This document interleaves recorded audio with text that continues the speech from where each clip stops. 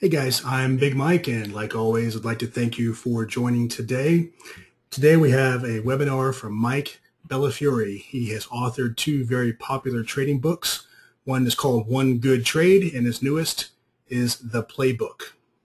We're actually going to give away 10 autographed copies of the playbook at the end of the webinar today, so pay close attention to the topics covered by Mike, as the questions to win copies of those books will be based on the content covered today.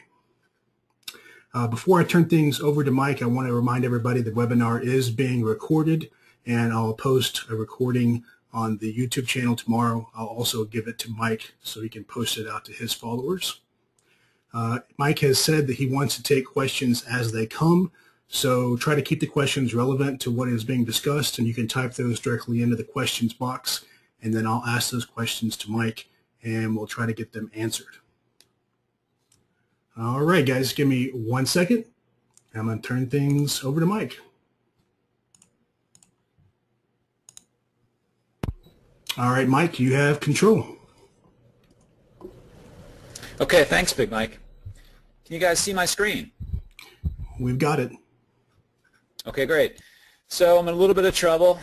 Before I even start this, I made a mistake that perhaps lots of you have made in the past, which is today is my anniversary. And so I had to send some flowers over to my wife and explain to her why I wouldn't actually be taking her out to dinner tonight. So since I'm getting in a lot of trouble for that, we better really make this a really awesome session. So bring those questions and let's have some fun, okay? So first, I want to congratulate everybody who's joining us today. I get tons of people who come up to me, who interview with us, tons of people who send me emails, tons of people who reach out to me through social media like Twitter and StockTwits and say, hey, I really want to become a great trader. And I think that they mean it. The issue I have with all of that, in fact, one of my partners from Texas shot me an email about him receiving a personal letter from a guy who really wants to be a successful trader according to his handwritten note. And look, we always love those things. Those things do work a little bit. But if you actually want to become a consistently profitable trader, you got to do the things that you guys are doing right now. You got to do the things that you've taken the next 90 minutes to do. And that's to work on your game. And so you right now, you're doing the things that we certainly respect. And there's nothing that we respect more at SMB than people who are trying to make themselves better, people who are working on their trading game. So well done. For those of you who don't know me, and I suspect that there are probably a lot of people out there that are part of Big Mike's community and don't know who I am, so I want to take a little bit of time and tell you just a little bit about myself and a little bit about our firm, and we'll get into the presentation about the future of trading. So I wrote a book 3 or 4 years ago. The title of the book was One Good Trade. Humbly, it's been called a trading classic. It was the best-selling trading book in 2010 for the first year that it came out. My next book which I just wrote, is called The Playbook. It's very well received. Getting a lot of good feedback about that. Goals for this presentation today, and I should say also, I'm a co-founder of SME Capital, which is a proprietary trading desk in New York City. The proprietary trading desk is a desk where we fully back all our traders. We're not an arcade. We don't take people's money. We have trained a lot of traders from scratch. We take risk. That's the business we want to be in. We want to back traders. We want to back discretionary traders with firm capital and take on all the risk. We want to back quantitative models with firm capital and take on all the risk. So our goals today, I'm going to share my experience co-founding a prop firm. It has not been a straight line upwards by any means, and I want to be forthright about that. And I bet you there's a lot of people out there whose trading career has not been a straight line upwards. And certainly mine as a trader hasn't been, and running this firm hasn't been as well. And I think there's probably lessons that you all can learn from my experiences, good and bad. I want to share how our prop firm has had to adapt and why. I want to share how discretionary traders are modeling without the necessity to code.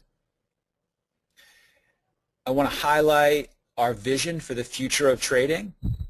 And certainly, if you take away one thing from this presentation, it is what I think is the biggest lesson that I've learned from the market, and perhaps you'll learn from the market as well, which is, and this is how my book, The Playbook, ends. It ends with this quote, which is, you can be better tomorrow than you are today.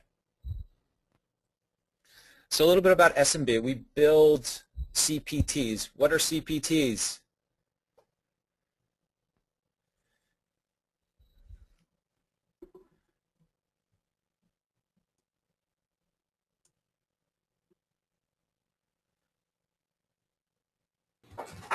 Lots Certified of professional answers. traders.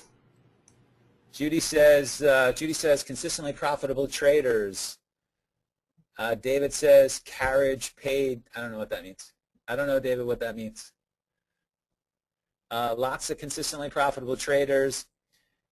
So yeah, so CPTs means consistently profitable traders, and that's the way that we judge guys who are good. I mean, you can make $50,000 in 1 month and lose $75,000 in the next month, and if you only talked about how you made $50,000, you'd be leaving out a big part of your trading. And so that's what we're trying to do with the guys on our desk is get them. We trade a lot of guys from scratch up to consistently profitable traders, meaning they've never traded before or they've traded very little, and we teach them. They go through our training.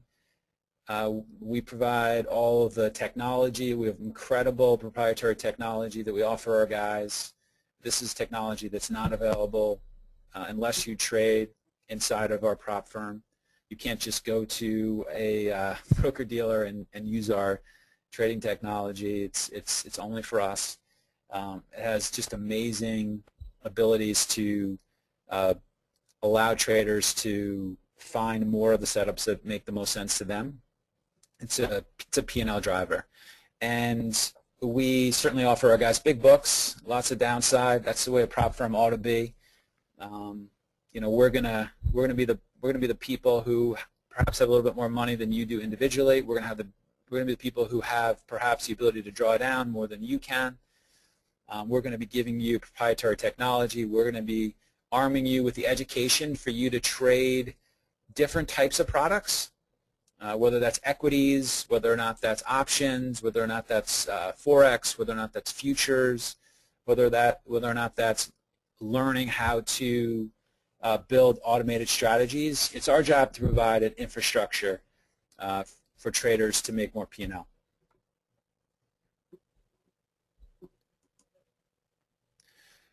So that's what we do.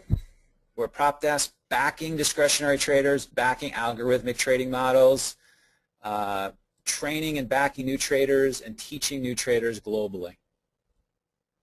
So our philosophy, I think there's two things to point out about our philosophy as we start.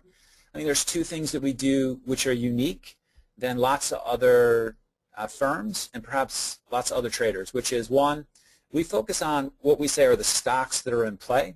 Those are stocks that have fresh news. Cheat sheet for that is anything up or down 3% with increasing volume in the pre-market, those are the stocks we're looking at. And secondly, we utilize the principles of elite performance with our trading. We think of our traders as elite performers. We think that if you want to find out how good you can be as a trader, and that's our slogan for our education arm, how good you can be. And I'll just take a step back. We have three entities at SMB. We have a prop firm, we have an education arm, and we have SMB Systems, which is our algorithmic trading company. We think that if you want to become as good as you can be as a trader, that you got to tap into these principles of elite performance. You're a trading athlete. We teach our guys to get better every day. We don't talk a lot about P&L. If a guy's doing well, we're very careful with our language. For instance, one of our guys had a pretty good month, put up over $60,000, the best he's done in a long time, and we want to use language that is careful. We don't want to highlight the P&L. We want to highlight the things that went into him actually achieving that P&L. We talk about trading big in our A-plus setups. In the playbook, I talked about how each trader should build a playbook, and then from that playbook ferret out their best setups. We call them A-plus setups. And in SMBU, we talk about not money, not P&L, not fancy cars and cool clothes, and we talk about how good can you be. That's our challenge to anyone who goes through our education. So SMB begins, and I want to give a little bit of a backdrop of our beginning because it dovetails into some challenges that we faced, and I want to talk about that because I think it's important. So SMB began with one really bad idea, and it was mine. And I had this idea that I could just start a prop firm, and I did so from my apartment. We were certainly underfunded to start. I had traded my own account for many, many years, and I decided that just trading wasn't what I wanted to do anymore. I wanted to do something more. And I got this crazy idea that I would start a firm that taught people how to navigate this new and challenging market than when I had begun. And I looked around and I saw a bunch of arcades sprouting up, essentially asking people for money and really not offering much and overcharging on commissions and pretending they were teaching people. And I kind of felt like there was a really big opportunity for us to create a business off of teaching and backing the right guys and getting them to be pretty good. At Singapore, I did a presentation recently in Singapore.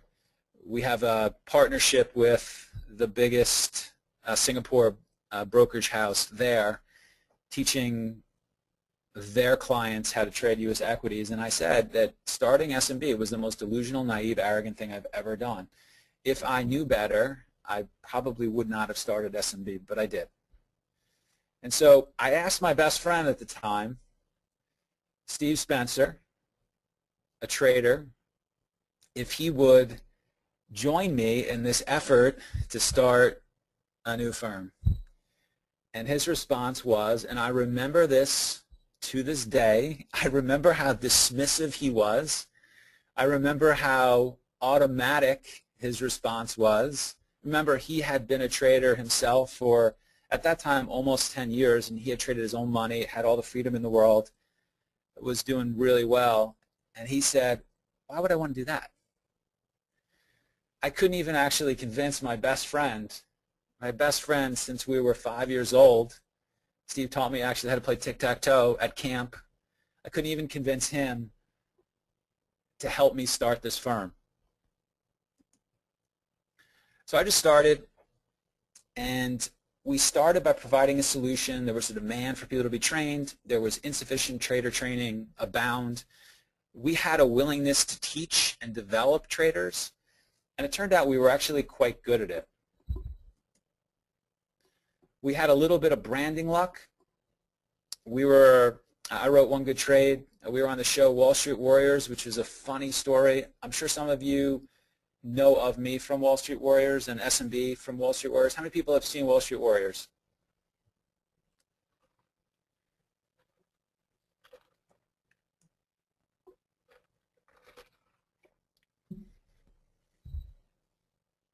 So a couple of you guys. So the thing about Wall Street Warriors was at the time there was very little high-definition programming. and everyone was buying high-definition televisions.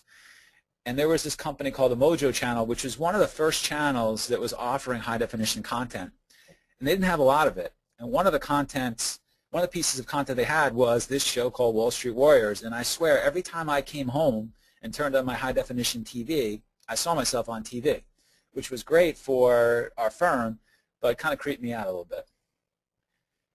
We touch over 100 countries each day through SMBU blog. We certainly didn't at the beginning, but we just started sharing a whole bunch of stuff. I was writing multiple times each day, and it resonated with the trading community about, how here are these pro traders just sharing stuff and talking about not only good trades, but often the things we were doing wrong and the things we needed to do better. And we've been a partner with StockTwits for a long time, since the beginning. Certainly StockTwits TV was something that we did with them at the early onset of StockTwits. I mean, StockTwits is like family to us. The co-founders actually were invited to my wedding. I was just out at Stocktoberfest with Howard Lindzen and all the guys out there. So we had a little bit of luck.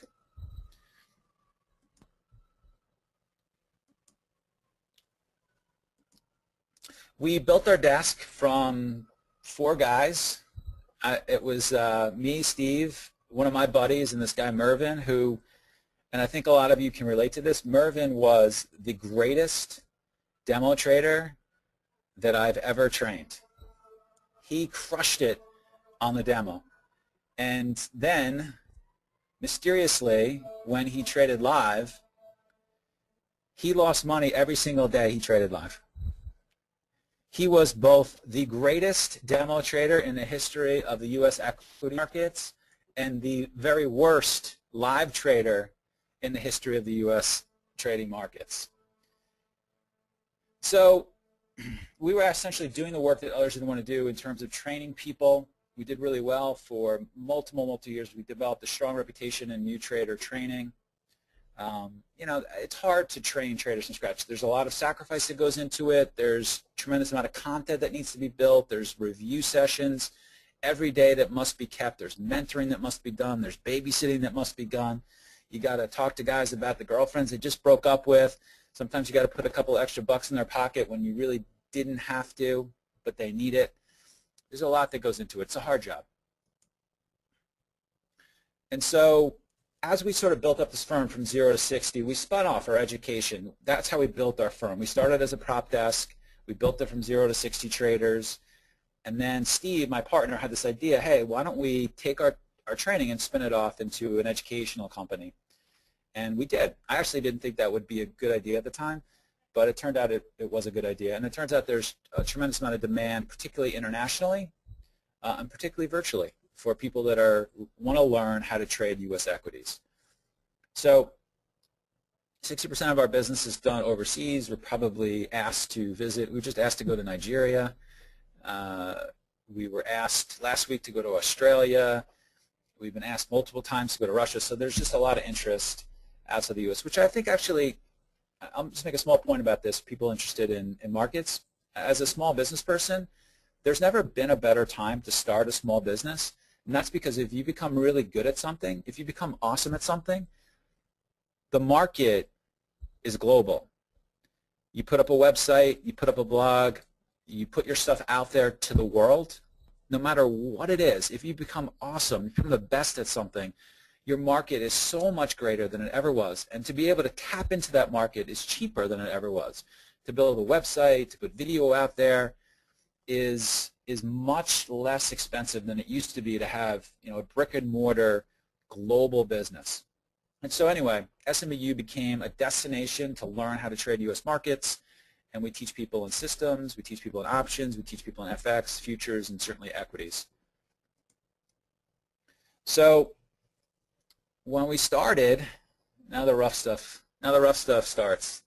Now the bumpy ride starts. When we started, our business model, our career path for our guys was, hey, become a consistently profitable active trader and then get bigger. That was our brilliant idea. You learn how to become an intraday equities trader and then get bigger. And that was the beginning and middle of the business path. It was one product, one market. I say that's so 2006-ish. It's so wrong for today because the margin of error is too small for that to only be the business path for the active trader. So we built our firm up from scratch to 60, and then we hit a perfect storm. Some of our better traders left.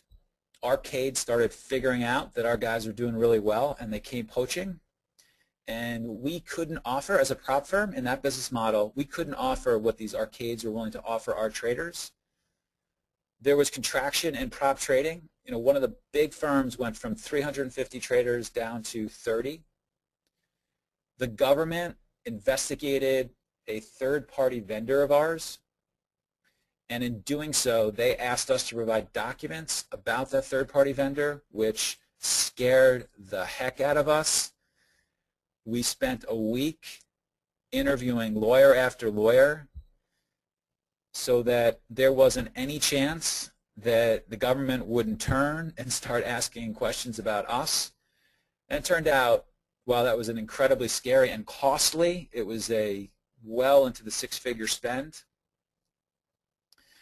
While that was scary, it turned out that that third-party vendor was clean, and it sort of ended there. But that was, boy, that the government investigates you on anything, that is scary. I mean, if you've ever gotten a notice from the IRS, I mean, that's a bad day. Just looking at the envelope, that'll ruin your day just checking out the envelope.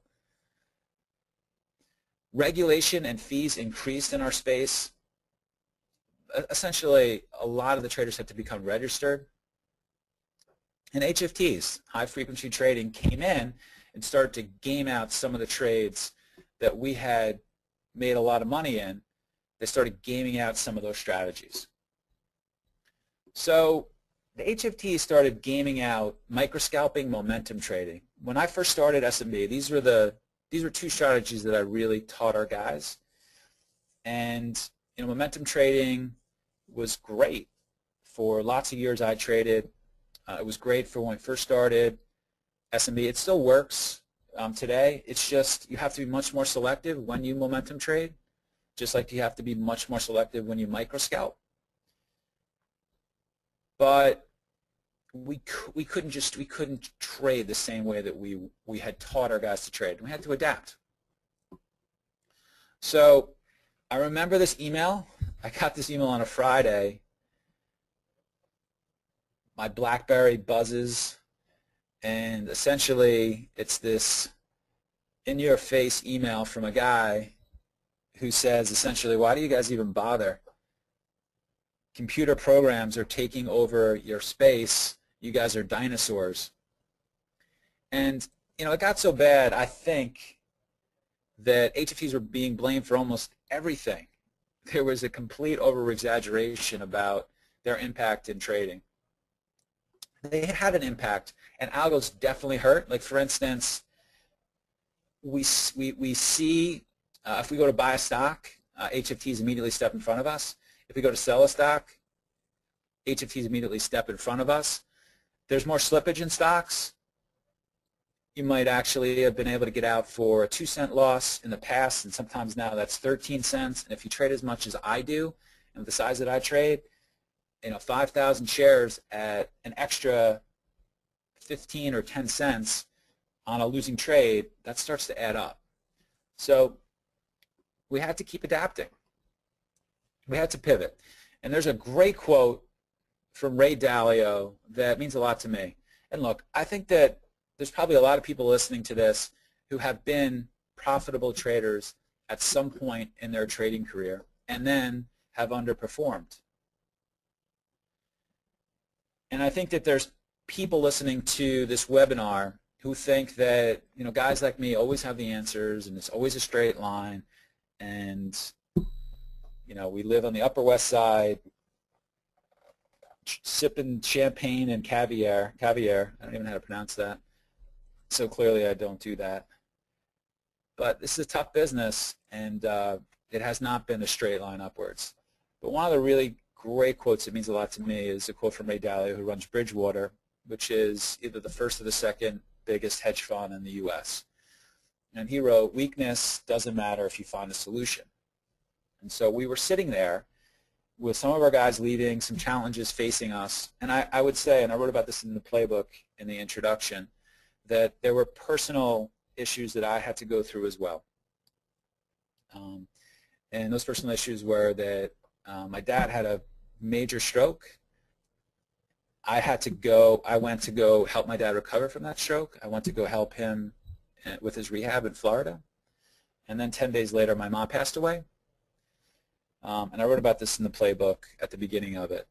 And so this perfect storm is hitting, and also personally, I'm not actually in the frame of mind to trade, and I'm not able to be in the office full time because I got to go help my dad. And we moved my dad back to Long Island. He moved in with my sister, and I was helping my dad in Long Island rehab there.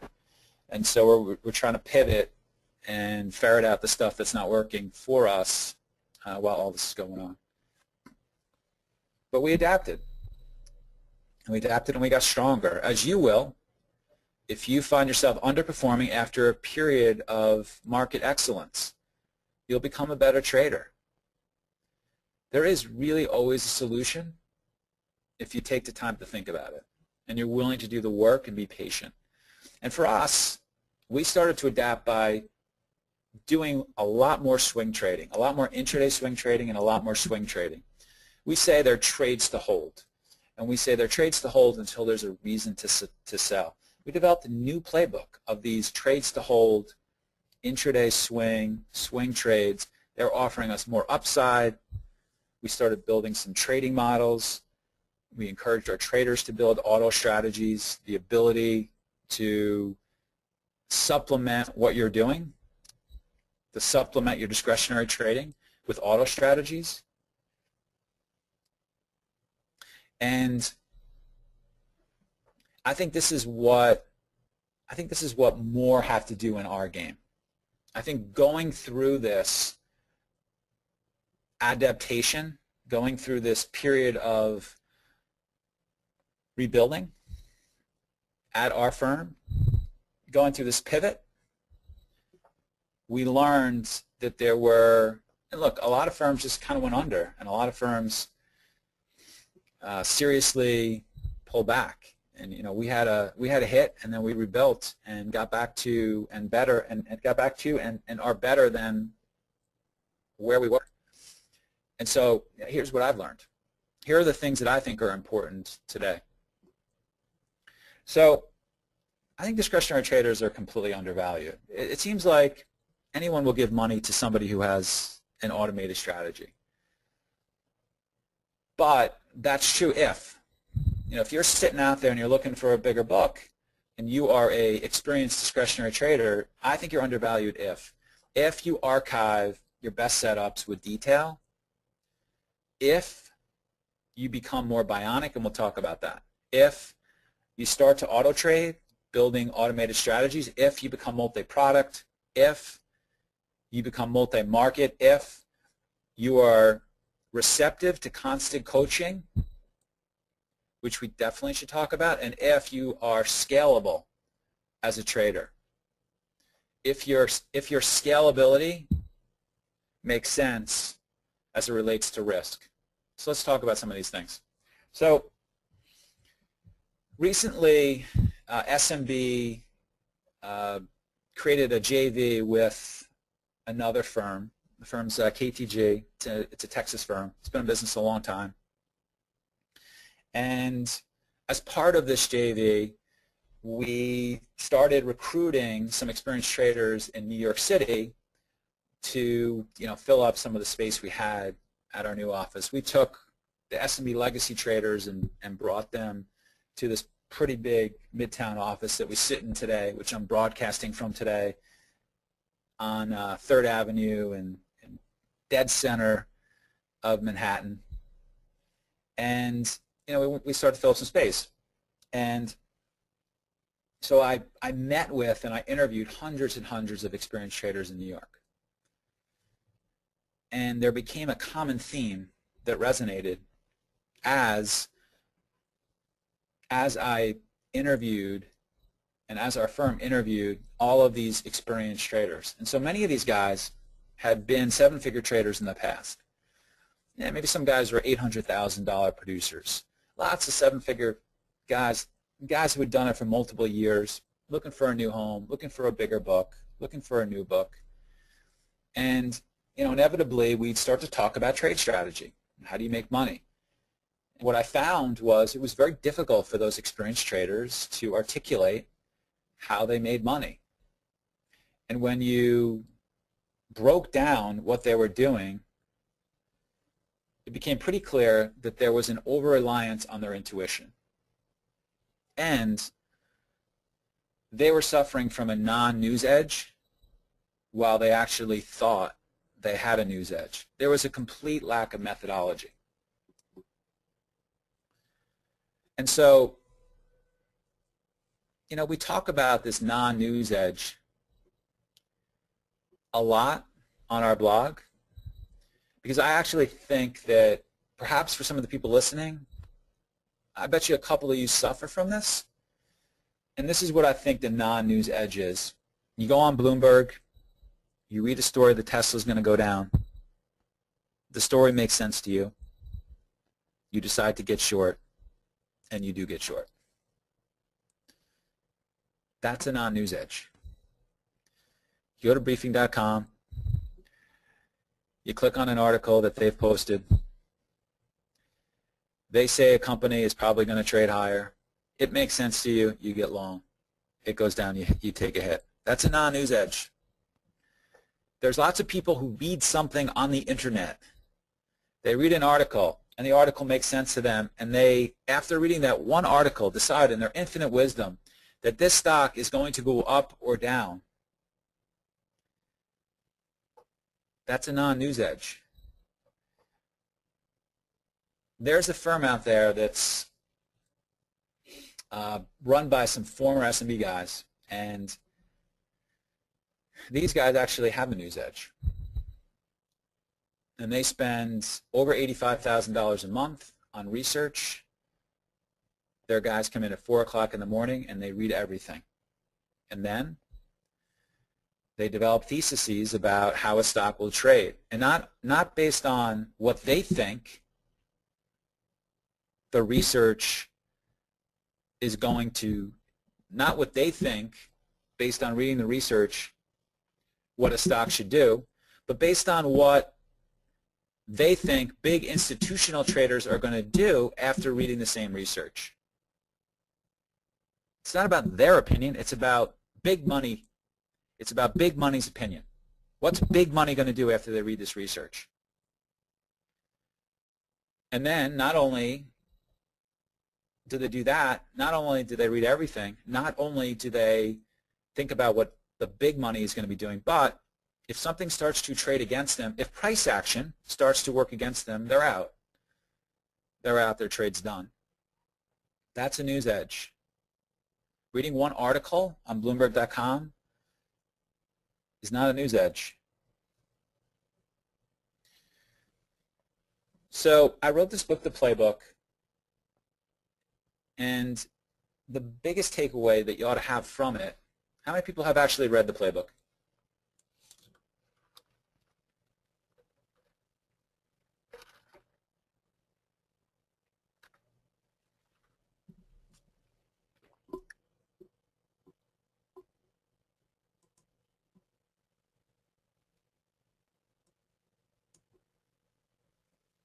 Okay, great. Looks like at least it looks like quite a bit. Yes, carefully, Judy. I like that. I'm always amazed that people read my book twice. Yeah, David Pope. I'm on my second reading. That's impressive. I hope the second time is as good as the first. Morgan Jones wants an autographed copy. We'll see, buddy. So, look at Cynthia. Cynthia read OGT, One Good Trade, 3 times. That's amazing. That's really good work. Good for you. I hope it helped. So in the playbook is about coming up with a methodology. That's what the playbook's about. It's about you sitting down, you developing a methodology for you to find setups that are worth your intellectual, financial, and personal effort. And personalizing them, these setups should be the plays that really make the most sense to you.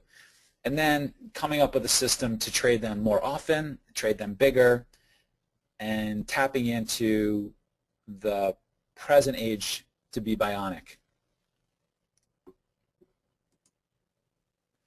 So essentially the playbook argues that after each close you should archive your favorite setup. You should find the setup that made the most sense to you on each trading day, and you should archive it in template form. We'll talk about what that template could look like. And from these trades you should choose your A+ setups. So you should be building over periods of months a big playbook. It should sit on your desk. It should be big, thick, like you could publish a book. And from that big book, you should go in and you should ferret out the best of the best, the A+ setups. And on those trades, you got to increase your risk. How do you do that? For a swing trader, we say 2 to 5% of your book can be risked on your A+ trades. For an intraday trader, we say 30% of your intraday stop.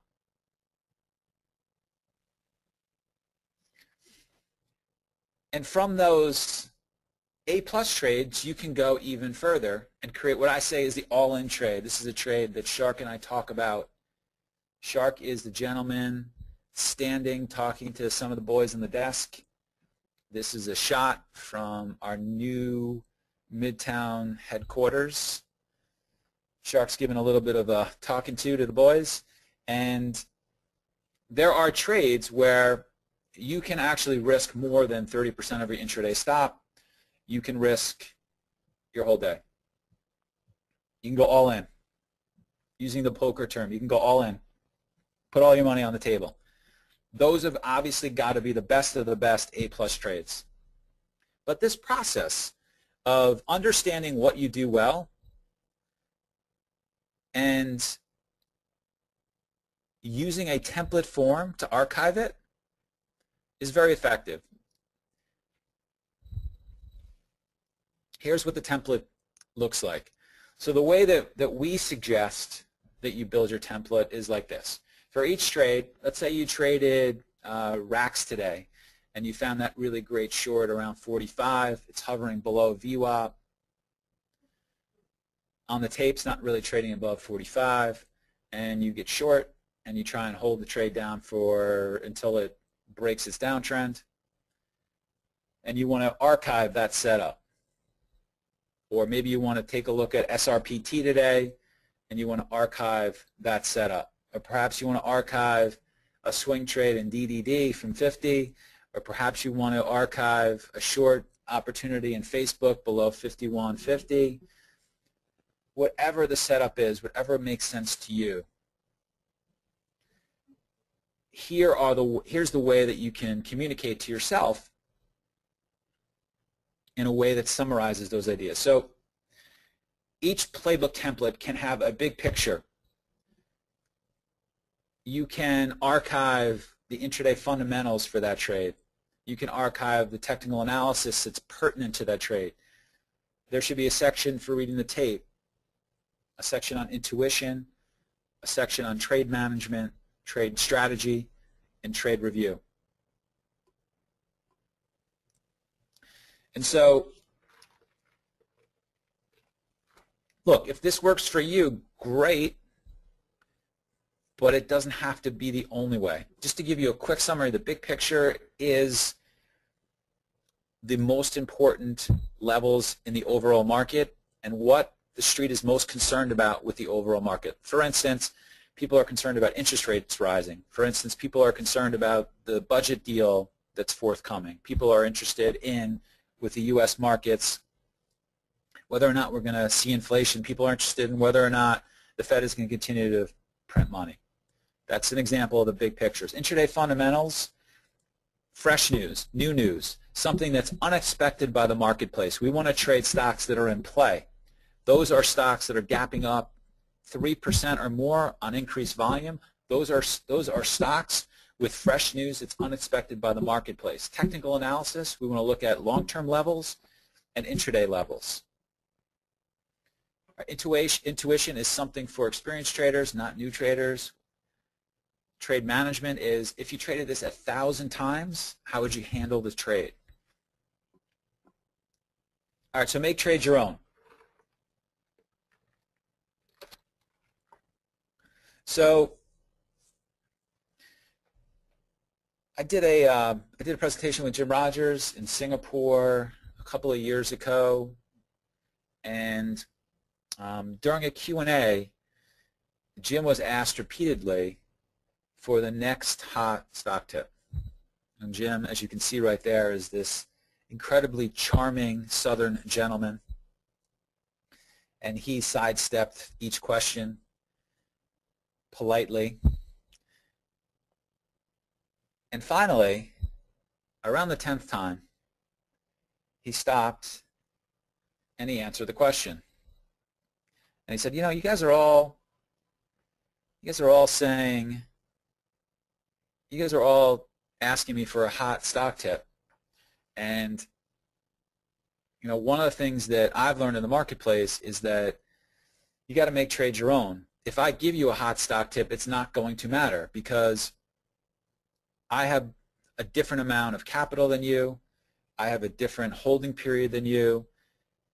I have a different risk tolerance than you do. I'm going to take it off and put it on differently than you will. So me actually giving you that hot stock tip is not going to help you. And this process of doing a playbook trade, that's you internalizing setups that make the most sense to you. That's you making trades your own. And yes, Phil, he also does tell everyone to become a farmer. He tells everyone to go buy land in Middle America. If you want to actually become rich, he suggests that you go buy a nice plot of farmland somewhere in the Midwest and start learning how to grow things, and that will be the thing that makes you rich in the next 30 years. You want to build from your strengths. You want to understand what you do well. This is the purpose of doing the playbook. You want to understand what you do well. You want to be internalizing these setups. This process of ferreting through all this market data to come up with setups that make the most sense to you gives you more confidence when you see those again in real time. Lots of people sit there and they can't pull the trigger on really good setups in real time, and they wonder why. It's because you haven't made the connection with your trading brain to be able to do that automatically. When I'm looking at the markets, I'm not thinking about what I'm doing. I'm just chunking the data. I'm just reacting to data that's in my brain that I know what to do with. I'm just searching for patterns that make the most sense for me. Like, for instance, I love to trade stocks on the short side that look a certain way on the tape, that gap down, and that show very little strength right on the open. And I like to hold those for the entire day. I know what that trade looks like. And today, you know, one of the reasons why I was taking a look at that HOLX was because it started to look like that type of a trade. But then I noticed, based on my intuition, that it didn't because of the way it was spreading out. And I adapted to my previous position. And you know, when I was taking a look at SRPT and RAX, that was in my trading brain worth downside risk because I've taken the time to organize these setups in a way that you can trade. That RAX setup is a below VWAP short opportunity for me. That's the trade. That's what I see. That SRPT is a massive gap down opportunity with horrible trading news. I've traded that pattern hundreds of times in my trading career. But I'm just looking at it as a pattern. I'm not saying I think RAX is going to go down. I don't think RAX, I'm not looking at it that way. I don't care if the stock's going to go up or down. I see a pattern. I see a pattern that I've seen before that's worthwhile for me to take on risk, and I put on that risk because that's my job. It's not about, I think RAX is going to go down. It's not like I'm going on the financial media entertainment complex and spouting in an uber confident way that RAX has to go down, because that's for fake traders. That's not what I do as a professional trader. That's make-believe. That's Trader Disneyland, what those people do on the financial media entertainment complex. None of us actually do that as pro traders. None of us sit there with uber confidence in any of our trades. And none of us could care less if we're right or not. That's not my job. I don't care if I'm right. I care if I see risk worth taking and I don't take it. That's what I care about. I care if I cut a position too early that I shouldn't have, that's not part of my reasons to cover system. It's not about being right in RACs. It's about identifying a pattern that I've seen before, that I've predetermined is worth risk, and I take the risk. Okay, as opposed to the Trader Disneyland, which is I'm supposed to predict where RAX is going to go. I'm supposed to predict where Facebook's going to go. I'm supposed to predict where Tesla's going to go. Let me tell you something. I've written 2 books, and we back all these traders in this firm, and I have no idea where any of those stocks are going. I shouldn't say I have no idea, but I'm not uber confident about where they're going to go. And I think that what happens to traders like yourself who are coming here to get better is you're brainwashed into thinking that you're supposed to know. Well, I can tell you as a professional trader, I don't know. I know where there's opportunity for me to put on risk, and I know how to manage my risk. But I really didn't know what RAX was going to do today, and I really didn't know what SRPT was going to do today. And I kind of really thought Hulks was going to go down for the rest of the day, and I wasn't right about that. And I thought DDD was going to go up from $50, but I didn't know it was going to go to 77. And I kind of think Twitter's going to trade down into the mid-30s, but I'm not so sure.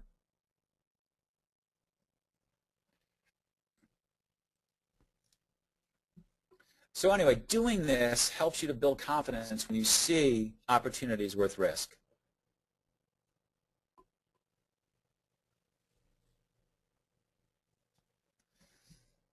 Being a bionic discretionary trader. So what does that mean? So being bionic is very important for today's trader. And what being bionic means is it means you can't miss. You can't miss your A-plus setup. So after you've gone through the work of creating that playbook, you're going to come up with A-plus setups. And you've got to be creating customer filters for your A-plus setups. Okay, if you're a retail trader, go call up Trade Ideas if you can't code, or go to TradeStation. If you're not trading with custom filters, if one of my guys on my desk doesn't have custom filters for his A-plus setups, we put him on the demo. We bring him in our office, we close the door, and I ask him, exactly when do you want to become a professional trader? Exactly when are you going to start to do the things that are important to you making money? That's not acceptable, and it's not acceptable for you either. You know, what they should be talking about in the cable entertainment, financial media, entertainment complex is they should have people come on and say, how do you build your custom filters? Now, that wouldn't be very good television, but that's how you make money. We're all different. We're all different. I don't know how you might trade setups way better than I do that aren't interesting to me. And my guys on the desk, some of my guys are still micro scalping. You know, Pippin, who I wrote about in the playbook, is a great scalper. I don't know how he does it. He just processes information better than other people. And he scalps the you-know-what out of the marketplace. I think like last month, he's still a developing trader. I don't even think he's traded for 3 years. You know, I think last month he made over $40,000.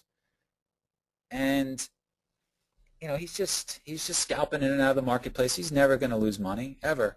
His downside, making over $40,000 in a month, you know what his downside is? Positive $10,000. That's his downside. But you can't miss your A-plus setups. All right, so we have, you know, on our desk we use tools like the SME scanner. This is a copy of the SME scanner. This is a tool that helps us find certain setups that are trending the ways that we like. They're doing certain things that we predetermined are worth our attention. You got to be bionic.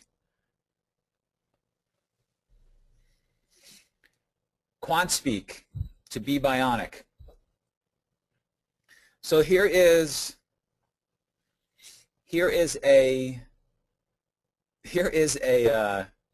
something from my email box that I sent to one of our quants about a particular filter that I wanted him to build. I mean, this is the type of stuff we're doing. This is what I write to our quants. Because I'm looking for setups that I love, that I want to take risk on, and I got to make sure I've got filters that are finding these setups. The power of professional trading tools. So we're supplementing all of our preparation on the open with these powerful tools. We've got preparation tools which are making our prep time shorter and shorter. I used to have to spend 2 hours a day preparing. Now I spend 30 minutes. We've got these scanning filters that are looking for my best trades. We've got idea generation tools where I'm tapped into the best ideas of the guys on our desk, and you can, on our desk, you can see what our senior traders are trading live. So we built the SME scanner. These are powerful algorithms that search the pre-market for the stocks that we want to trade, and instead of looking through all of the news feeds that I used to look through, I come in, I sit down on my desk, and I hit a button, and all the stocks I want to trade populate. And then from there, I start to look for stocks that are up or down 3%, stocks with a lot of volume on the pre-market, and I go to work. But it saves me about an hour and a half each day just by having this tool. We have SME real time, where you can see the positions of the guys on our desk. If you want to know what position Steve's trading, you can just see it. If I'm in something and I kind of want to know what Steve is doing, I'm able to just pull up SME real time and see that in our chat. Our guys are saying, watch this, watch that. You know, here's an idea by Lulu. We're supplementing all of our pre-game routine with these tools. We have the SME radar. Even after all the time we prepared, we're still supplementing our idea generation. This is an incredibly powerful tool. I think this is a tool that probably should be on the desktop of all professional traders. This is day after day consistently finding the best stocks to trade. We have a midday and after hours review, which we deliver. Sometimes you guys can go on the blog and see us do a midday review. Sometimes we throw that up on the blog. We just talk about what I'm trading, why I traded it, what our guys are trading, why. You could have captured that O&VO move if you listened to our midday review yesterday. One of our guys made a nice options play in that, which we talked about yesterday.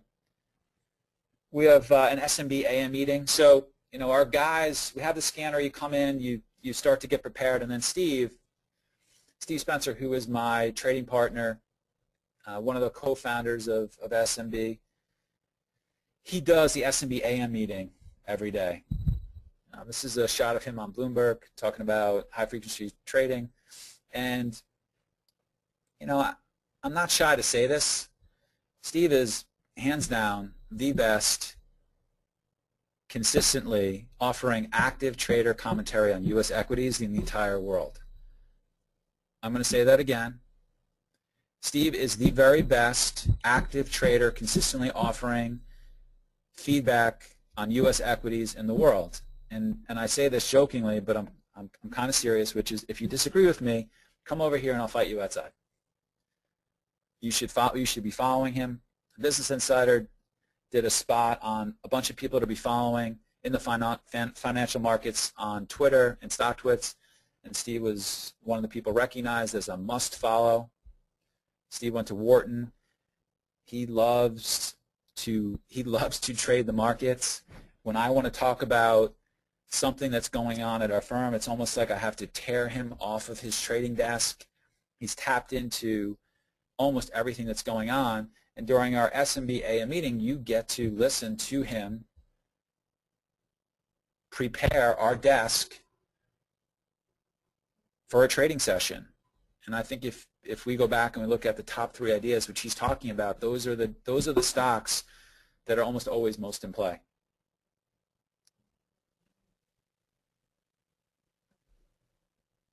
And so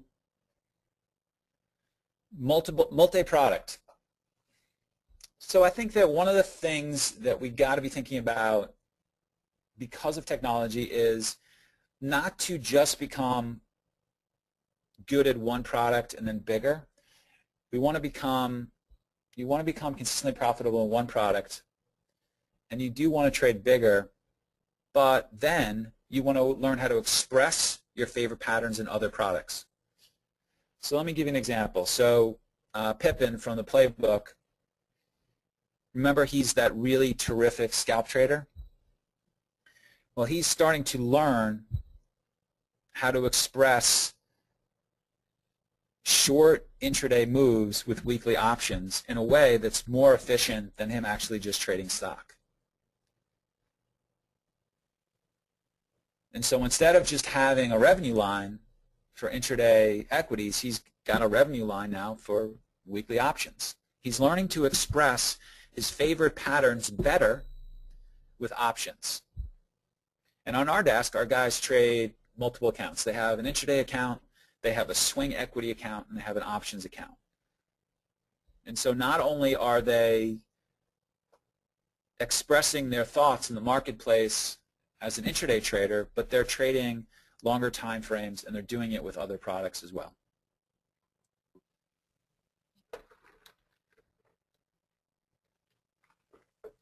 So being multi-market, I had the privilege of being invited to go work with the largest prop firm in South Africa.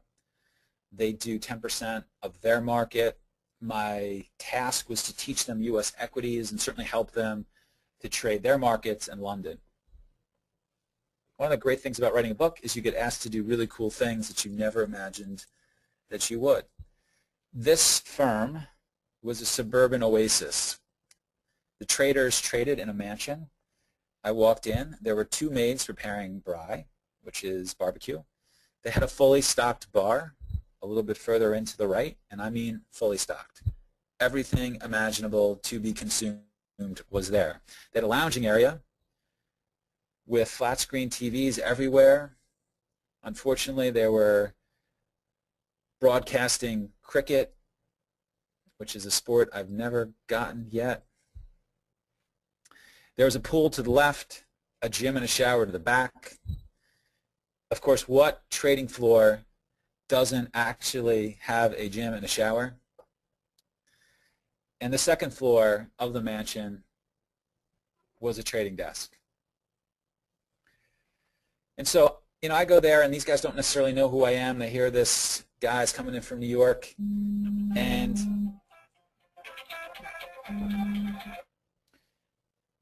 that was the phone ringing. I hope that wasn't my wife. I hope that wasn't her. So the first rule of coaching, so I go in there, these guys don't know who I am, and I think that some people have reservations about trading coaches and guys who write books. And these guys don't know me. And the first rule of coaching is you have to show people you care. And so I spent a lot of time just getting to know these guys. And what I found was they had a very interesting core firm philosophy. They took elite tennis players and tried to turn them into pro traders. I talked to one trader, and when he was 16, he beat Pete Sampras. And I talked to another trader, and he was 70th in the world. And I talked to another trader, and he had won 4 doubles Wimbledon. He had won 4 major doubles championships. And I talked to another trader, and he had won the silver medal with Tim Henman in the Olympics. And these were former athletes who were now trading. The firm founder, who was one of the best junior South African tennis players when he was younger, believed that if he hired these former athletes, they would fight better every tick.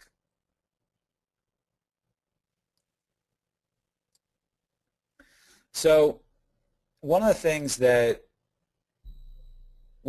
that we certainly learn, one of the things I learned from going there is that, and one of the things that was very refreshing to me was there are elite traders who are reaching out for coaching.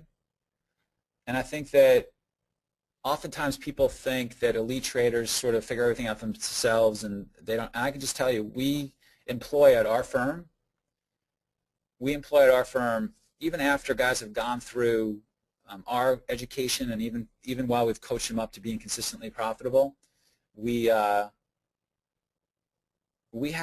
lots of coaches that we employ to work with our traders. You know, one of our guys who just made the biggest leap to over $50,000 a month was somebody probably in the summer who needed a timeout. You know, was somebody really struggling. And I think that what these guys recognized was that they needed great coaching to, you know, get them making more money, and they were receptive to that. And I can tell you that as we work and employ these coaches, they certainly work with a lot of the best traders in the world as well. And, you know, coaching is something that is always going to be important to you getting to where you want to go. And there's a great book written by Matthew Syed called Bounce, which researches really high-level performers and concludes that very few people have become great at anything without great coaching. And so when I was there, we had a little bit of a tussle about the way they were trading the markets, because all they were doing was fading everything. And as you perhaps know about me, I like to trade with the trend. And look, it's not my job to get these guys to trade the way I do, but it certainly is my job to point out if they're making trades that are against fundamental market principles. And trading is trading. Fading really, really strong markets doesn't work, and shorting really, really weak markets, and shorting really, really strong markets doesn't work, and getting long really, really weak markets doesn't work as well either. And so I'm sitting there, the first day I'm there, they made what I say is the made-up fade trade in first round. It's one of their banks. There's 3 really big banks in South Africa. First round is one of them. The stock breaks out on fresh news and volume, and they start shorting, and I can see they're shorting. And they're short the first pop. That's fine. You know, shorting the first pop above a major technical level is okay. But then after time and volume, they're still doing the same thing. The stock goes above the level, holds above the level, goes up higher, and they're still shorting. That is fundamentally a poor trade. After time and volume commence, and you're still shorting above the important technical level, now you're making a fundamentally poor trade. And we talked about that. And by the end of my visit, we started to work with them towards seeing trend trade opportunities, like in NPN, where it busts above a 52-week high, and instead of them fading and fading and fading and ripping up 15 grand, they're making 50. 4 banks. Thanks, Lawrence.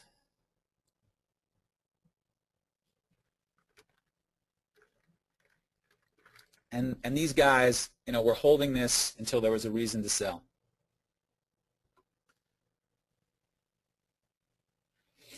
So scalable risk management. And I think this is something that all of us need to really think about. I think discretionary traders are wasting energy complaining about their risk rules at a lot of firms because there's a lot of discretionaries wasting energy and complaining about the risk rules because they don't have systems that are, they don't have firms, they don't have trades that are scalable. And you know, Dr. Steenbarger, who now works for Paul Tudor Jones, was one of the people that worked with one of our traders. He worked at a lot of other big hedge funds as well while he was working with some of our guys. And Dr. Steenbarger now works with Paul Tudor Jones' firm, and is responsible for hiring all the coaches there. And you know, I can tell you from the anecdotes that I get from the world's really big traders that they don't think in terms of P&L. They think in terms of percentages. When they're making a trade, they're going to risk a certain percentage of their book. So they don't think about buying 5,000 shares. They think about the risk that they're willing to take on a particular trade in percentage terms for an idea. Percentages are scalable because if you can think in percentages on $1 million book and you're profitable doing that, well then we just bump your book up. We just make your book bigger. And so that puts you in a situation to be very, very dangerous. All right, so you want to develop clear rules. You want to make sure there's trader buy-in, and you want to make sure, and if there isn't trader buy-in, you got to get rid of him.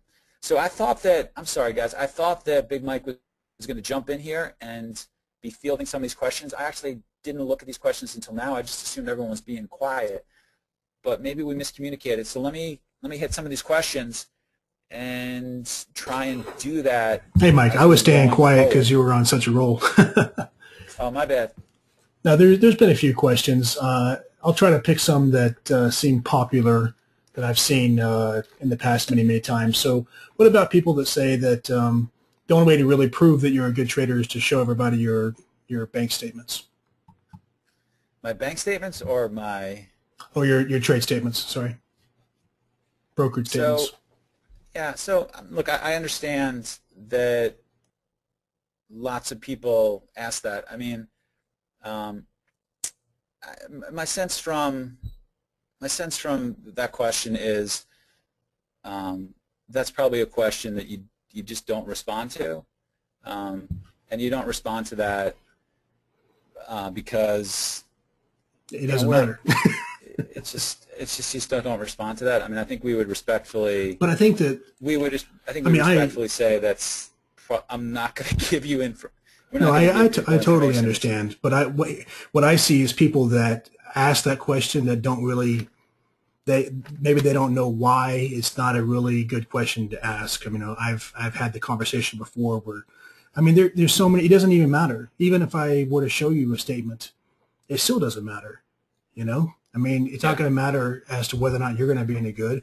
And really, honestly, it doesn't even matter as to whether or not I'm any good we could have another statement that I didn't show you, right? I mean, who knows? So, it's endless. So you know, we get asked this question a lot, and I have to say that, you know, my response to that would be we have an office in Midtown, New York, and our business model is we back, you know, all the traders. The office space here is incredibly expensive. We have lots of staff here. If you were an experienced trader applying to this firm and you wanted to say, hey, you know, do you want to sit around a bunch of guys who make a lot of money? How much are guys making? I think we would quietly let you talk to our traders, and you can talk to them about how much money they're making. And so, you know, I think that, so that would be the first part of that. And then I think the second way I would answer it, and I think this is kind of important, one of the articles I wrote a long time ago for SFO magazine was, you know, find the best teacher. And this actually didn't get a lot of traction. I thought it was an important point to make at the time, mainly because I don't understand, Mike, I don't understand why, and look, I'll just say, I mean, I've traded my own account for many, many years, and I do trade every day, and I have not moved into the category of guy who just manages and guy who spends lots of times hawking trading programs. I'm a professional trader, and that's what I do every day, and you can see that. You can see that on SME Real Time.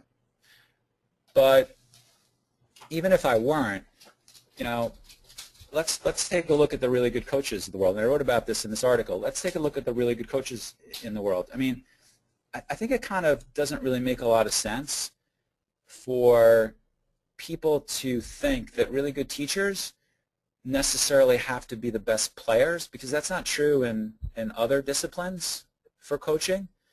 And I think there's also too high of an expectation for people who go through trader training as to where they're going to be. Like, for instance, if you go down to your local golf pro, you don't expect your local golf pro to A, play on the PGA Tour.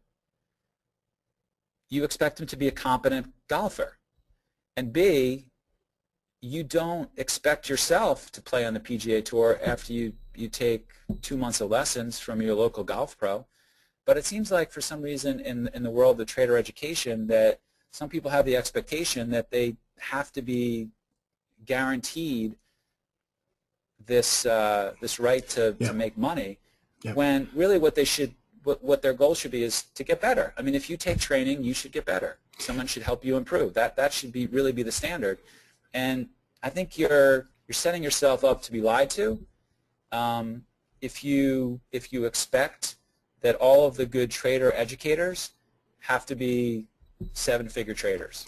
Let me change gears for just 1 second and ask something else that I wanted to ask earlier that I think applies to a lot of people that are in the webinar. So what if someone is trading one instrument in and out every day?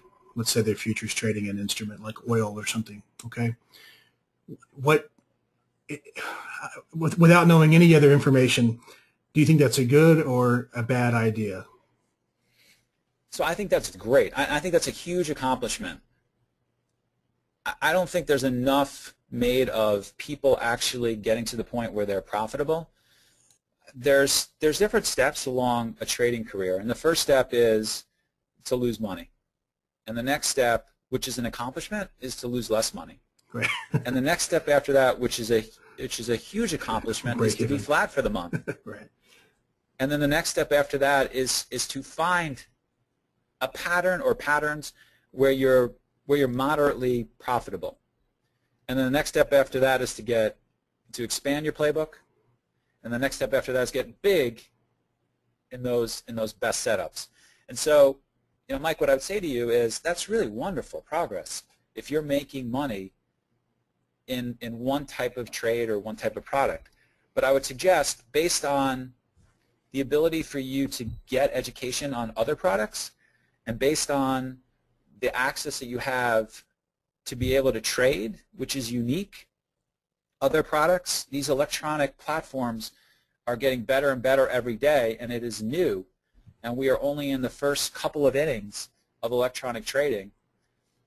That if you can learn to express that futures trade in equities or in options, that you should consider doing that too, because then you will start to make more money. And there definitely are ways to take that pattern in that futures product and express it as an equity trade and as an options trade where you're increasing your P&L. Right. Let me take a couple more questions I see on the screen. Mike is asking, does SMB back any remote traders, or do they need to be physically present in your office?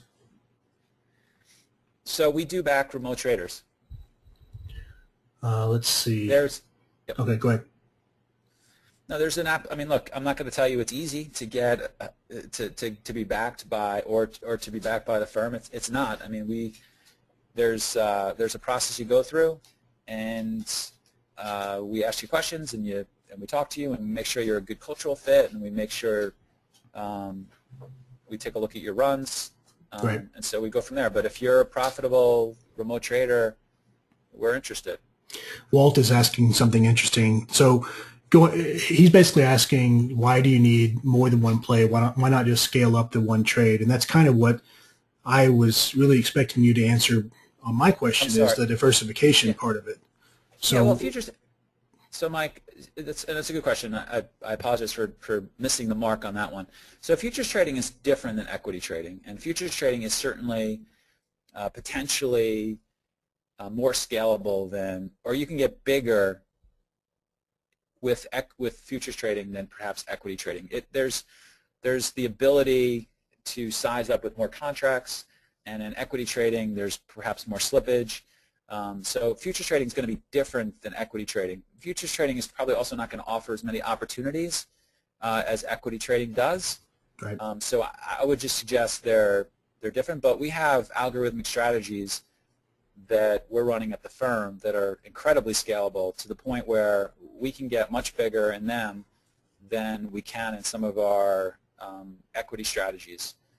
You had mentioned earlier a guy like Pippin who's a good scalper, but can you talk just in general about your guys? I mean, do you find that most of them are day traders and flat overnight? Are most of them swing traders? What do you find works in general? Yeah, that's a really good question, Mike. What works for them is what works for them. So our guys who come in, they're taught how to trade. They're taught how to think like a professional trader. I hope the most important thing that people take away from the playbook is how to think like a pro does. And so they go through a good 6 months of training. You certainly can trade live after 5 weeks, but then they go through trader development, and we're still working with them pretty closely. Everybody has a mentor. So there's lots of training that goes on. And but we tell our guys that, one, we're going to expose them to lots of different types of patterns. So, Mike, what we do during our midday recap and our after hours recap is we're talking about a whole series of different ways to attack the markets. I'm pointing out lots of different patterns for people to be able to trade. But then each individual trader, from all of those patterns that I've talked about and laid out and shown them that are good risk rewards, each individual has to build their own playbook, and they have to have it make sense to them. So, Shark is one of our better traders in the desk, and he likes to trade stocks that are hovering above VWAP, holding above VWAP, or holding below VWAP, and look for setups like that. And for instance, today and he trades very differently than I do, even though I trained him. Today I saw that WLT had pulled back in a lot from that 19 area, and 1630-ish is about the level it really broke out from on our longer-term charts, and it was starting to pull into that area it broke out from. And I said, Shark, are you thinking about, if WLT goes down a little bit more, are you thinking about buying? And he said, Mike, I don't like to buy support plays, whereas I really like to buy support plays. If Facebook pulls into 45, I really like that setup, whereas Shark won't like that setup. And in fact, Pippin will be scalping that thing on the downside all the way into 45, and then flipping it and scalping it from the upside the entire time. And some of our other traders will be expressing the trade from 45 with options on a longer term basis, perhaps out till the end of the year, to see if it'll go back to the high of the year, of the 52-week high. So we show everyone, we lay out different ways to attack the markets, and then each trader has to find their own path. Okay, I don't know if you have more slides, because we're getting into this general Q&A, or if you want to go ahead and keep doing the Q&A. Let's do the Q&A. Okay.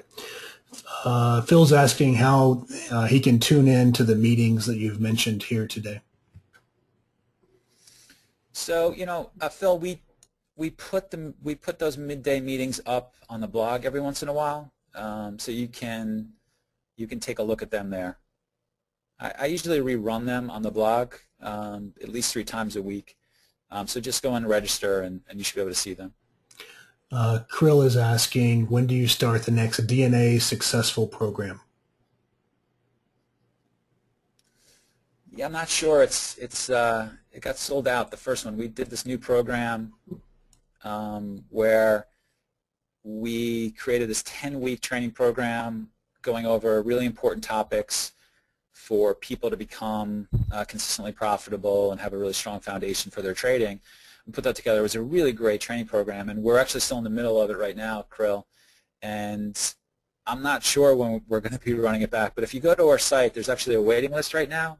There's, I think, 189 people on the waiting list right now. So go check that out on our blog and get yourself on the waiting list, and you'll be able to take the program in the future. Thanks for asking, though. Mike is asking about how big of a part of your trading method is reading the tape. So it's part of 5 variables that go into each trading decision. The 5 variables are the big picture, intraday fundamentals, technical analysis, reading the tape, and intuition. And so I think of a trading decision as a big circle, and all 5 of those variables are inside that circle, and the trader should be thinking about each one of those variables before they make each trade. Okay, I'm scanning for some other questions here. So Jens asks, how do you avoid your company to just generate, Jens asks, how do you avoid your company to just generate commissions instead of net P&L? And so, Jens, our firm doesn't upcharge people for commissions. We're a prop firm. We split profits with the traders. It's a 50-50 split. We charge, whatever our rate is with Goldman, our trader gets that rate. We provide the proprietary technology. We're not interested in making money off commissions. That's not what we do. If our traders aren't going to make a lot of money, eventually, our traders need to make a lot of money to support all of these infrastructure. That's how we want to make money. Guys making, real P&L. Right. Mike, I had a question earlier. You threw up a slide that kind of had a few bullet points of an email that you would send to one of your quants, and you were talking about filters and such. So my question to you is, since you're talking about discretionary trading, you haven't talked about any algo trading that you're actually doing, unless I wasn't paying attention. So are these filters just basically alarms that go off that you can look at and then place a discretionary trade, or are you trading them algorithmically? So when I say you should be bionic in this day and age, I mean 2 things. One, you got to make sure that you have custom filters that are finding your A+ setups for your discretionary trader, for your discretionary trading. And then 2, at our firm, we have software where a trader can, from their desktop, back test an idea, front test the idea, turn it on live, and then scale it up, all from the same software. And so, and then if they need a little bit of help, there's a series of quants that we have that can help them tweak what they're doing. But the software we have is such that you don't need to actually be able to code to be able to back test, forward test, trade live, and then scale up an idea. It's really amazing. And I think this is one of the things we're really most excited about. Right now, a majority of our trading is still discretionary, and I wonder if in the future lots of our traders are going to have series of auto strategies that they're tweaking on an intraday basis. And so the way that it works is you come up with an idea, Mike, and you back test it, and you see what the results are. If the results are any good, you send them over to the head of automated trading at our firm. He takes a look at it. If he thinks they're okay, then we start to forward test it. We take a look at the results. As long as the forward test results are similar to the back testing, then we'll turn it on live, and that's important. It's not even so much in the forward test whether or not the results are positive. It's more about, are they consistent with your back testing? And then we'll turn it live, and then if it's good, we'll scale it up. And the quants are taking a look and tweaking that along the way, and you're working with them to make it more efficient. Right. I see a lot of people asking methodology questions, and I'm kind of skipping them because I don't really know how you're supposed to answer them when everybody is different. So let me know if you want to try to tackle some of this. Robert Sweetman asks, what would be the #1 thing you'd want to see from someone looking to get a seat trading with S&B? Mindset. There's a great book written by Carol Dweck, which title goes by Mindset. That's the name of the book. And of all the traders that I've seen do really well at our firm and on the street, having the mindset to improve every day is the most important thing that you can bring to the table as a trader. Your job is not to make money. You're not going to be a really great trader for 3 years. You'll make some money along the way, but you got to come in every day thinking about how you get better. And if you think about that, if you come in every day and each trade is just a lesson for you, each losing trade is a lesson for you, each good trade is a lesson for you. We talk on our desk about turning one trading day into 10 by reviewing and by rehearsing. And imagine doing that over the course of 3 years with that mindset to get better every day and that compounding upon each other, as opposed to the guy who comes in and is just worried about trading in real time and his results. Juxtapose those traders, trader A and trader B, next to each other. I want a guy with a really, really good mindset to improve every day.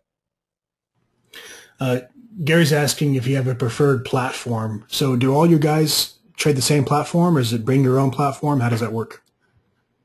Yeah, so we trade off a proprietary platform. It's not available to anyone else but our traders. Okay. And you touched on walk forward just a second ago in back testing. So uh, I, I don't know how much you can go into detail about this, but whenever you're doing walk forward, can you talk about, or no, I'm sorry, not walk forward, but doing like an incubation or out of sample live test, can you talk about what you're looking for? I mean, you mentioned that it's not just whether or not it's profitable, but you're looking, I guess, for similarities like in the, the risk side, similarities and average trade duration, perhaps similarities and maximum adverse excursion versus favorable excursion. What else are you looking at to give us an idea? No, I think you're actually right on it. So when you want to do a back test for at least 6 months, and you want to do a forward test for at least 2 weeks. And so you're looking at the risk per trade, you're looking at the Sharpe ratio, you're looking at any divergence between back testing and the forward testing. A lot of the issue in forward testing becomes position sizing. So you'll do a back test, and you got to figure out actually how to get the you got to be thinking in percentages, which a lot of people get wrong, and people think of I'll just do 100 shares, 100 shares, 100 shares of everything, and then they create a back test when you really should be thinking about money, dollar figures in total for each trade. And so a lot of times we have to smooth that out. But that's a pretty good barometer: 6 months of back testing, 2 weeks of forward testing. Okay. Any requirements like the number of trades, how big the sample has to be? I mean, 6 months, but what if it's only 6 trades? That's not... Yeah, there's certainly it. So yeah, that goes to head of automated trading, and okay. He's got a green light. He's got a green light to strategy after you back test it. Okay.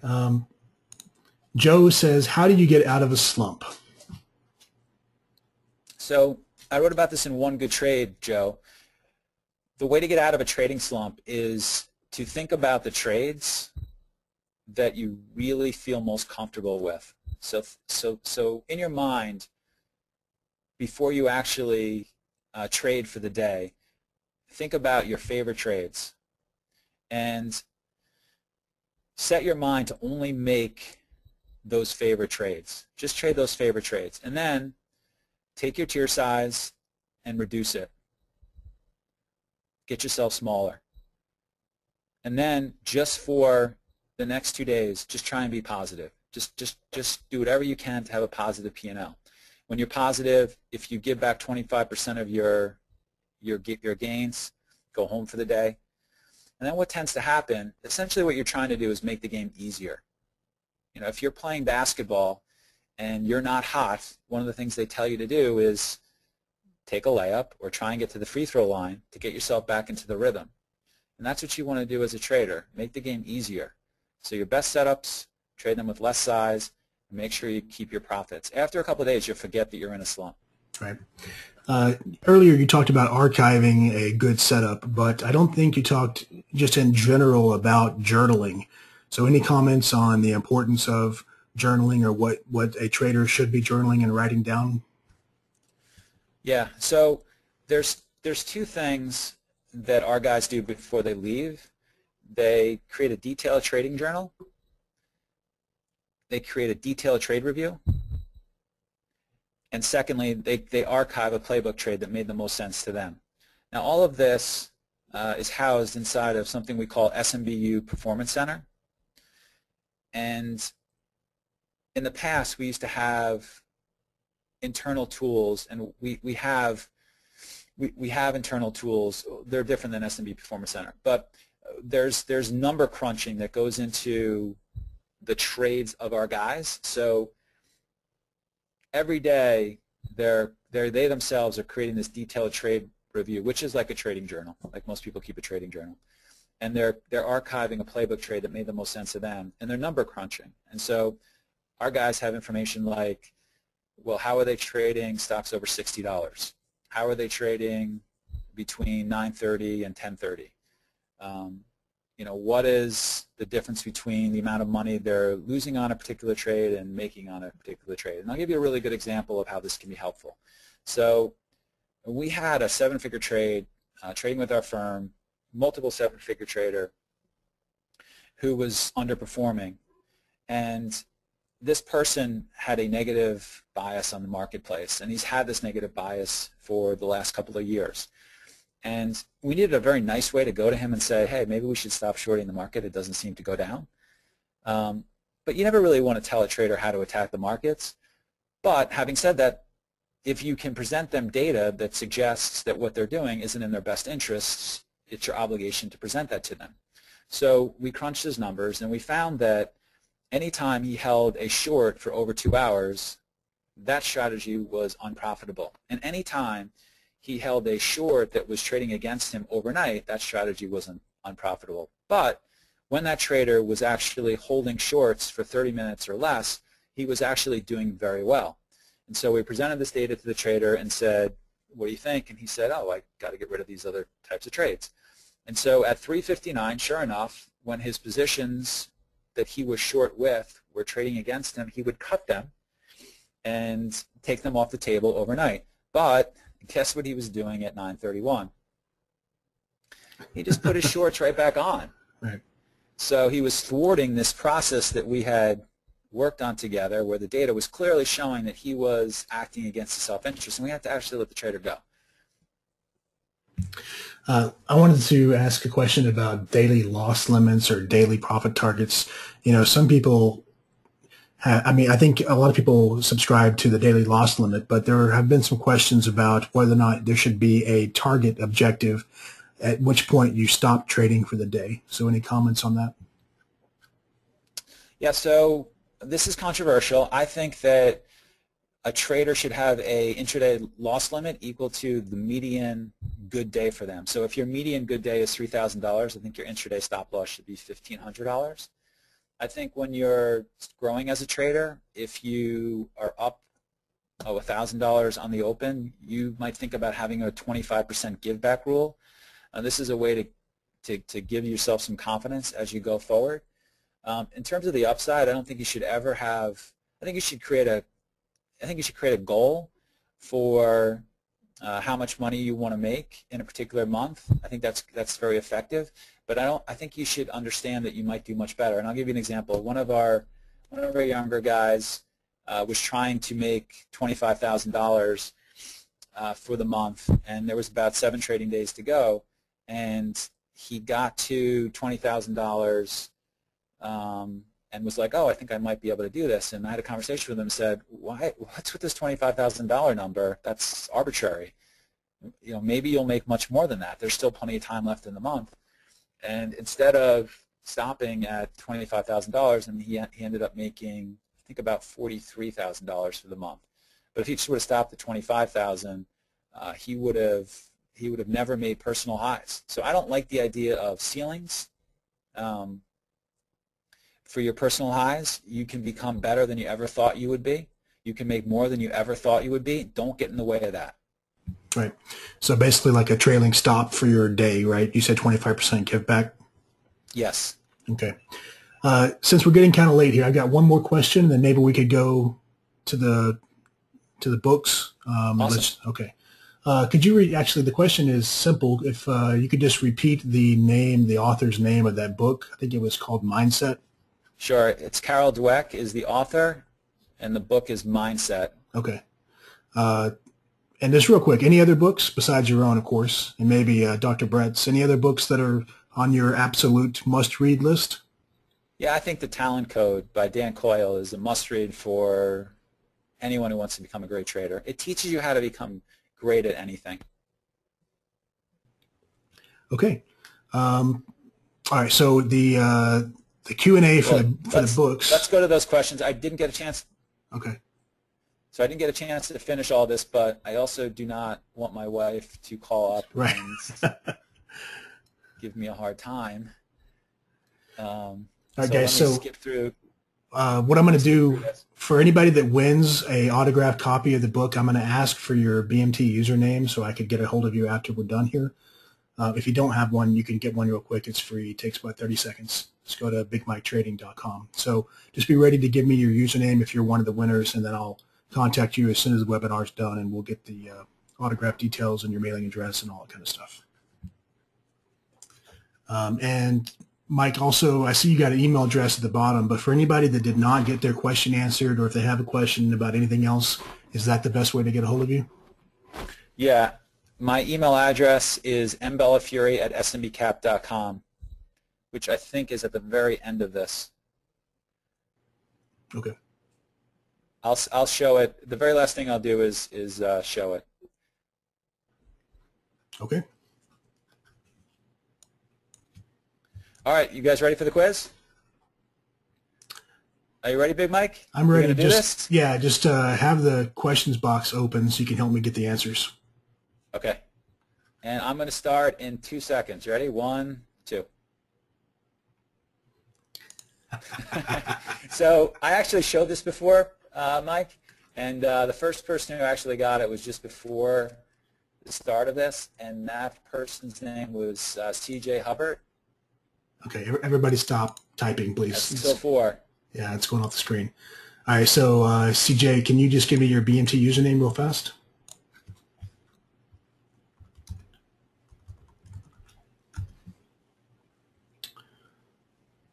So just waiting for that to go to the second question. So everybody have your username ready, please.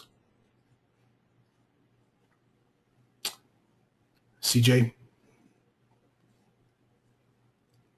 And yeah, Mary says, can we only win once? That's correct. One book per person. Okay, guys, we'll move on. CJ, just type it in at the very end, okay? All right, so go ahead and go to question 2.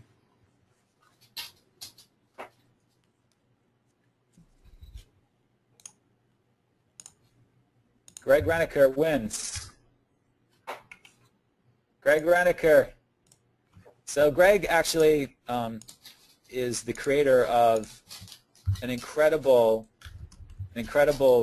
review tool called TraderView, which if you guys aren't using as professional traders, as we say, if you are not crunching your numbers and reviewing your work, it's very difficult for us to take you seriously. TraderView is a really wonderful tool for a retail trader. We highly recommend you checking it out. Yeah, he's on a webinar for us on BMT. All right, so Greg, just remind me what your username is, so I don't have to go look. Okay. All right, so question 3.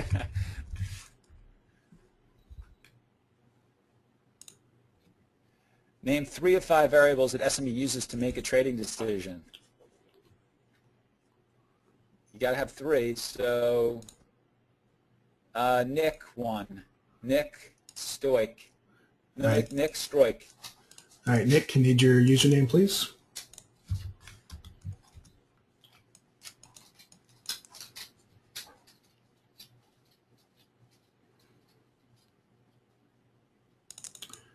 Waiting for Nick.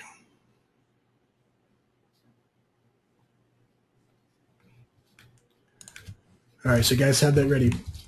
All right, so number 4. Who cares about your opinion in the marketplace? Judy Anderson wins.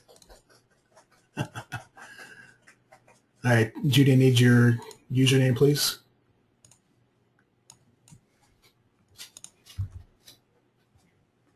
I just realized we're not reading the answers back for the recording, so the answer on that one is no one.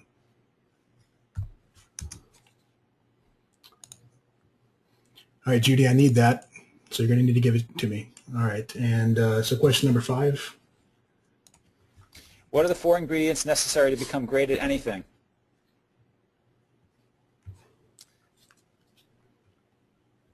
Sorry, look. So looking for 4 answers on one line.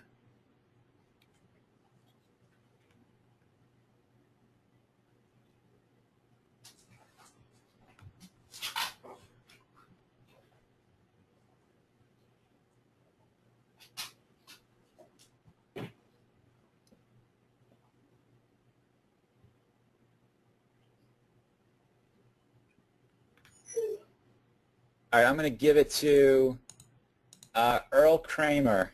We actually didn't get a chance to go over this. It was at the end of it. The four ingredients necessary to become great at anything are domain knowledge, the ability to sustain your energy or passion, critical feedback or great coaching, and purposeful practice. Earl, I need your username, please. They are domain knowledge, the ability to sustain your energy, critical feedback, and purposeful practice are the 4 things that go into becoming great at anything. You cannot become a great trader without those 4 things. Okay, CJ, I got it. All right, so let's go to book number 6.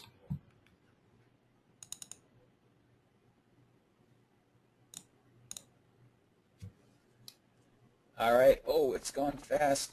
Lawrence R.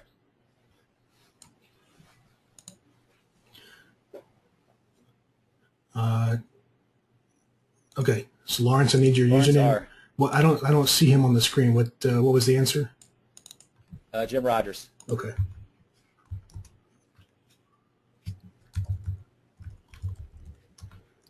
All right, I'm trying to keep track. I think I'm still waiting on Anderson's username. All right, book number 7.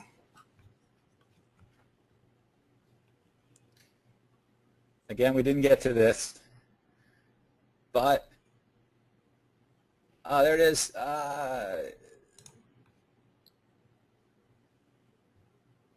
Jeff Holden. Jeff Holden is the winner. Okay. That's impressive. We actually didn't get to that one either, but that is right. Phil Mickelson. Phil Mickelson has a coach who helps him with his long swing, his short game, his putting, his fitness, his mindset. He has a caddy who helps him on each one of his shots. All right, Jeff, I got it. Okay, good. Let's go to number 8. Does he play cricket? What 2 books did I write? Oh, it's going fast. Suprenda. Oh, we went too fast. All right, guys, stop. Suprenda, somebody. Suprenda. Yeah. There was somebody, Suprenda? Yeah, I got it. Okay, I need your BNT username. Suprenda Puji. So the answer is One Good Trade and the playbook. Correct. I need the username, please. Okay, got it. All right, so I hear think both of these books are pretty good. That's just what I hear. All right, book number 9. Who consistently provides the best active trader commentary? Oh, I'm not looking.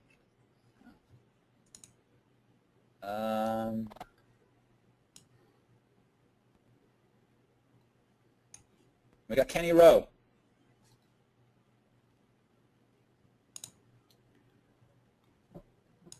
I'm looking. So many people. I got to find it on the list here. Kenny Rowe. And the answer is Steve Spencer. Okay, Kenny, I need your username. And so this is your best friend, right? Yes. Okay, so I remember you said at the beginning of the webinar that you asked him to help you start the firm. I guess that means he said yes, right? Yeah, I think I just basically started and the wheels were in motion, as they say, to the point where at some point he couldn't say no. All right, book Rich, number you got to 10. get fast on the keyboards. This is a speed game. There's no crying in these answers. Just type faster, or just guess what the next answer is going to be before I even ask it. All right, last book. Also, would it kill you to actually go buy the book if you don't win? Would it kill you to actually go to Amazon and spend the $30? All right, last one. What's the most important lesson the market will teach you? Marshall T. Marshall T. All right. Marcel T. Yeah, Marcel needs your username, please. You can be better tomorrow than you are today.